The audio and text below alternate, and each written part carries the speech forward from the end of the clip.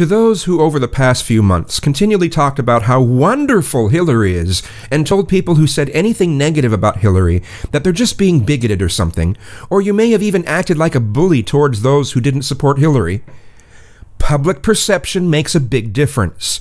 If the public thinks someone is awful, it doesn't really matter if they're actually awful or not. If the public perceives someone as awful, that's not the person you put up on a pedestal as being someone who can win against an asshole like Trump. It doesn't matter if you say that Sanders didn't have the numbers, even though his followers filled stadiums while Hillary's followers barely filled the seating of a gymnasium. It doesn't matter if you want to continue to believe that the DNC did no wrong. None of that matters.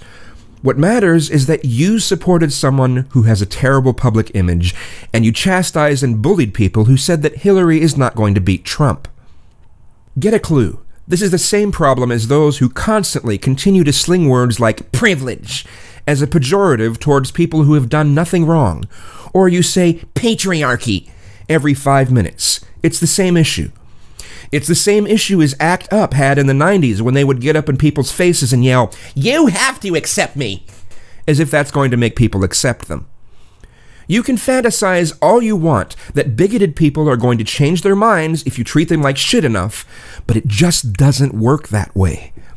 The truth of the matter is, those who treated everyone like shit for simply not praising Hillary have had their hand in why Hillary lost, because it was a complete unwillingness to even admit that Hillary has an image problem.